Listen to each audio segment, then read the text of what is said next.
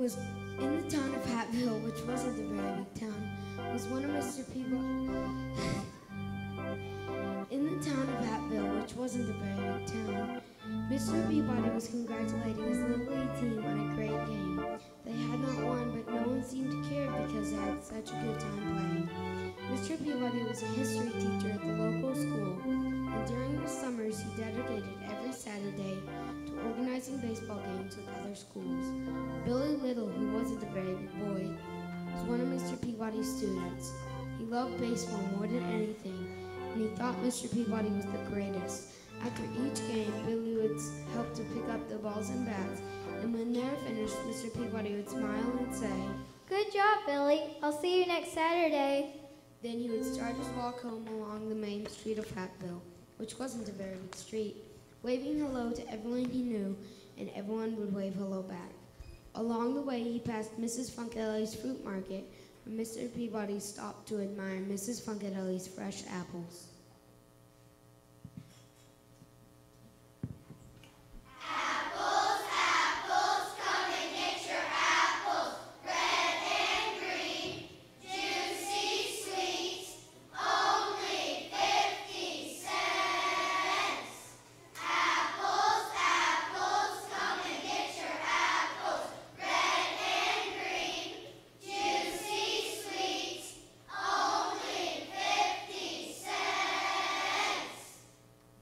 He would pick out the shiniest apple, drop it in his bag, and continue on his way. Across the street, Tommy Tittlebottom watched with curiosity as Mr. Peabody walked away with the apple. "That's strange," Tommy said to himself. "Mr. Peabody didn't pay anyone for that apple." Tommy got on his skateboard and rushed to tell his friends.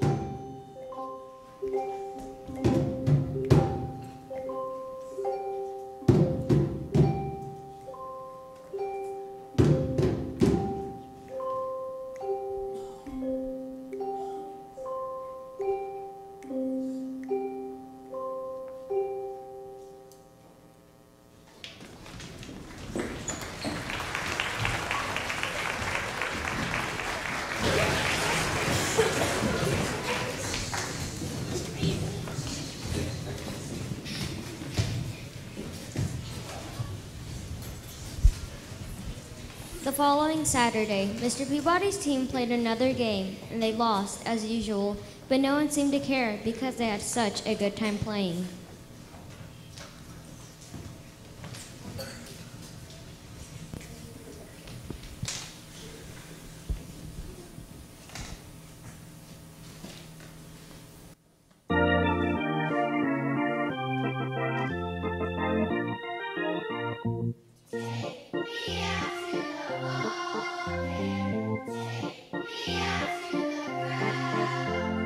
Find me some peanuts and crackers.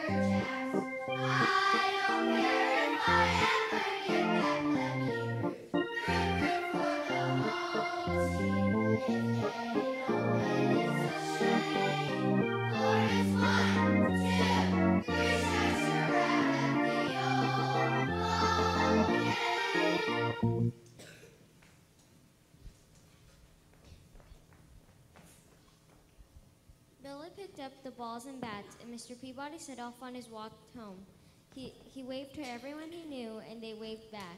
Once again, he stopped outside Mrs. Funkadeli's fruit market, picked up the shiniest apple, dropped it in his bag, and continued on his way.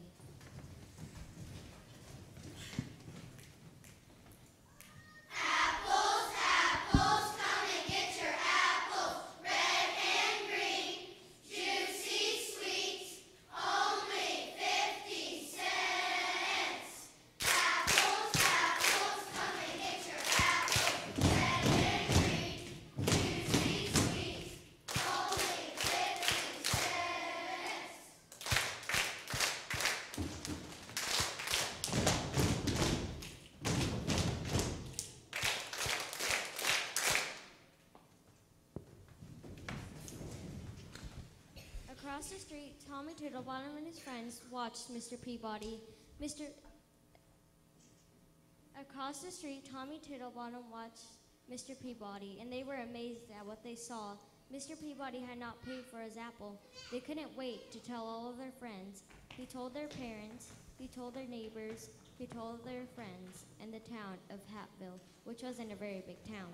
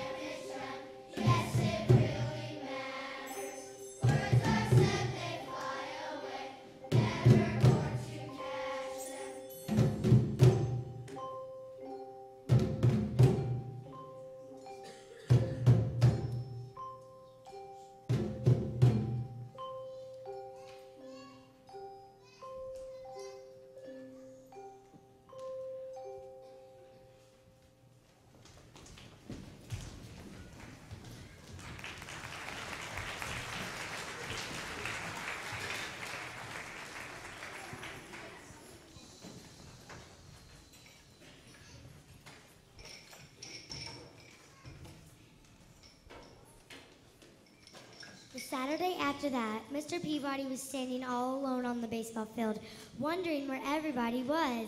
Then he saw Billy walking towards him with a sad look on his face. Hello, Billy. I'm glad you're here, but where's the rest of the team? Asked Mr. Peabody, but Billy remained silent. What is it, Billy? He asked again. Billy didn't look up. Everybody thinks you're a thief, He said to the ground. Mr. Peabody looked confused. He took off his hat and scratched his head. Who says I'm a thief, Billy, and what did I steal? He said. Tommy Tittlebottom and his friends said they saw you take an apple from Mrs. Funkadeli's fruit market twice, and you didn't even pay for them, Answered Billy. Oh. Said Mr. Peabody, putting his hat back on his head. Let's go talk to Mrs. Funkadeli about it, shall we? Billy and Mr. Peabody walked down the main street, which wasn't a very big street, and Mr. Peabody waved to all the people he knew. But now, some of them did not wave back, and some pretended they did not even see him. They finally arrived at Mrs. Funkadeli's fruit market. Out popped Mrs. Funkadeli, who said, Hey, Mr. Peabody, why aren't you at the game? There wasn't a game today, said Mr. Peabody. and I was wondering if I could take my apple earlier than usual. Sure, why not? You take them every Saturday morning when you pick up your milk. You want the big shiny one, Mr. Peabody?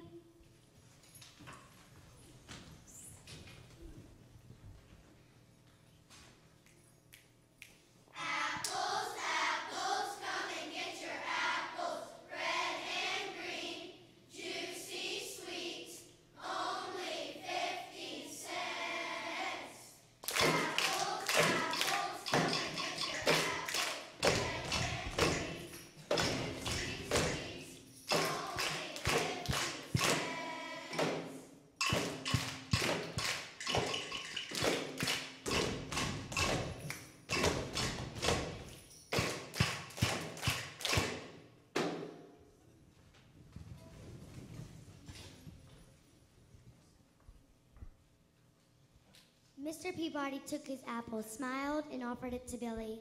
I would like to take the apple, Mr. Peabody, but I have to go and find Tommy and explain everything, Said Billy. When you find him, ask him to come over to my house. I would like to speak to him too, Replied Mr. Peabody. A little while later, Billy found Tommy and told him what had happened with the apples. He told Tommy that Mr. Peabody wanted to speak to him right away. So off Tommy ran, and when he arrived, he rang the doorbell, and Mr. Peabody came to the door. They looked at each other for a while. Oh dear, Mr. Peabody, I didn't understand, but it looked like you had stolen those apples. Mr. Peabody's eyebrows went up a little, and he felt a warm breeze blow across his face. It doesn't matter what it looked like. What matters is the truth. Tommy looked down at his shoes and said, I'm sorry. Is there anything I can do to make things better now? Mr. Peabody took a deep breath, looked up at a small cloud in the sky, and said, I'll tell you what, Tommy. Meet me at the baseball diamond in 1 hour and bring a pillow stuffed with feathers. Okay. Said Tommy, who then ran off to his house to get a pillow.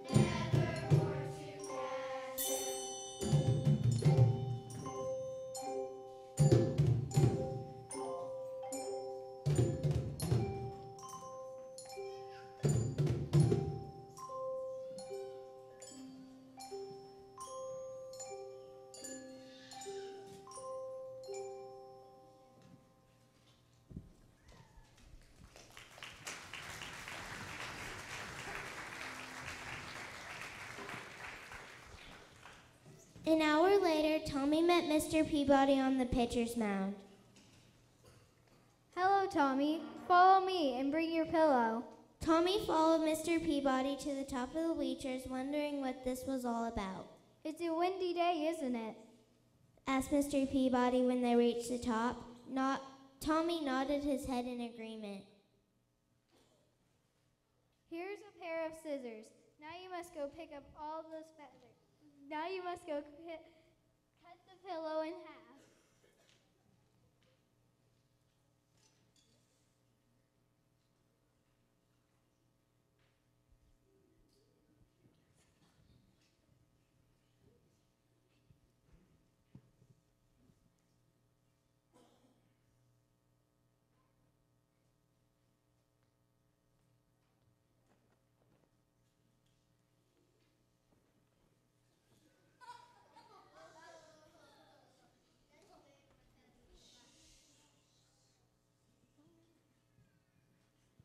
Tommy looked confused but did it anyway. He thought it was a small price to pay to gain Mr. Peabody's forgiveness.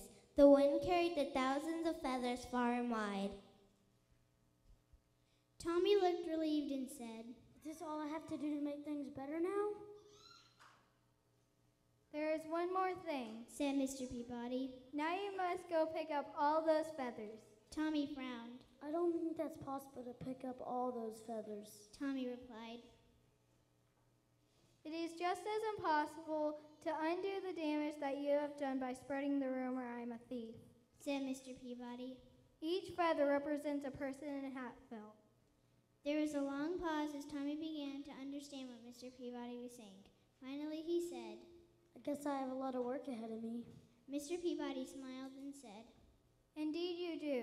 Next time, don't be so quick to judge a person, and remember the powers of your words. Then he handed Tommy the shiny red apple and made his way home.